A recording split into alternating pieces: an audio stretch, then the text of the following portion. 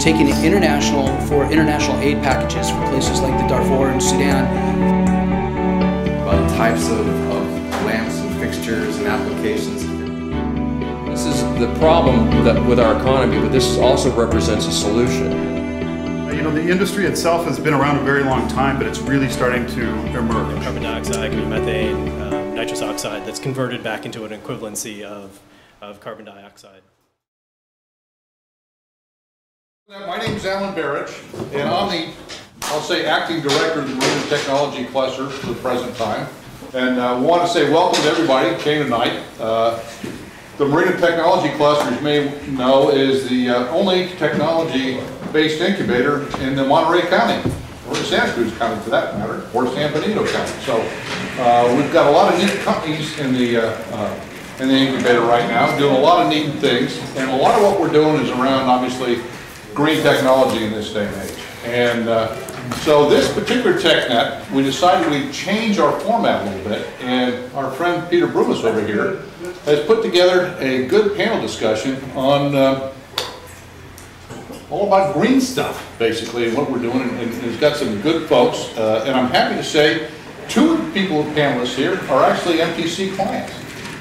Mr. Ed Bless from Blue Line Power, and Raymond Kemp, the guy, you know, he was out changing oil in his car this morning, and it changed from oil into biodiesel, and he's with KF3 Biodiesel. So our moderator tonight is going to be Pete Brumis, and you notice with my skill with this, right? So I'm going to turn this over to Pete because he's going to use his skill with that to either, you know, keep you guys and gals in line or to keep the panelists in line. So Peter, I will let you do this. If you could, I'm really trying to make you proud of this thing. I know. What can I say? And I'll go back to pouring wine. Well, thanks everyone for showing up tonight. I'm excited to have this this gathering. If we can throw one more keyword in the mix, I wanted to keep this as organic as possible. So, you know, a lot of our panel, some of them are, I'm sure, are used to ad-libbing and going with the flow. Some of them prefer the PowerPoint style. I'm going to try to take them out of their comfort zone so that we really have a format that empowers you, the audience, to ask the questions that you've been looking for. Or I see a lot of excellent providers of information that I know from being in the green world down here in Monterey County for a little while. And if you have some information that you'd like to pitch in, please let us know. We will be recording this, and we'll be trying to make it available after the fact as well. If you know anyone that missed it, we'll try to put a link together where people can catch up and watch it. But we only have an hour here, so I'm told that the tape goes dead after an hour, and we all want to, you know, have a nice evening after. So we'll get rolling here. So I just want to introduce our panelists before we get started. Representing wind industry, we have Jeff Chigot. He's the VP of Business Development for Marina Power, a small wind company. Representing solar energy, we have Ed Bless, one of our MTC clients, based right across the hall here from Blue Line Power. Representing biofuels, we have Raymond Kemp, the mad scientist in charge, who also gets the most creative title. Representing energy efficiency, we have Daniel Jones of Ecology Action, right here. And representing carbon credits, and as you see, /GHG greenhouse gases, we have Mike Zeller. And Mike's a talented guy, so he can actually, for any business, audit these guys and tell you which type of technology is best suited for your needs.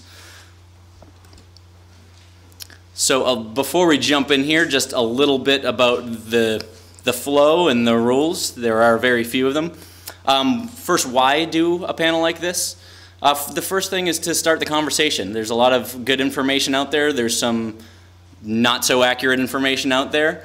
And from my experience trying to find that information, I found it's difficult to nail down the same piece of information from different people because everyone has their different opinions. So I figured the best way to do this is to get a bunch of knowledgeable people in the same room and, you know, let them go at it. Number two is providing information to the end users. So anyone here representing companies that utilize clean energy or are interested? A few hands out there. And the third is just education for the general public. We are the voters, and we or the way our country works, we elect the people that make the laws that give us the incentives that we want. So it's very important that the general public becomes more informed about the different technologies and how we can support them. So the format we're going to be using is I'm going to give everyone 5 minutes, and at the end of 5 minutes I'm going to gong you if you go too long. So I'll give you a little wrap it up sign if we're right there and you're getting close. If you're going way over, you're getting gonged. After the introductions, we're going to do a moderated question and answer period. So, you know, as people are talking, or you see their titles up there now, and you probably have some people have some questions prepared. Some will just come off the top of their head. But please be a part of the discussion. You know, we want to hear from you. We want to know what you want to know. I have plenty of questions for these guys, but that's boring. I can just call them on the phone. So let's keep this. And number 3 is I want this to be fun and entertaining. And no one will be cut off from their networking, because we actually have a place to go to afterwards where we'll get discounts on drinks and that type of thing. So don't feel like your fun will be curtailed too soon.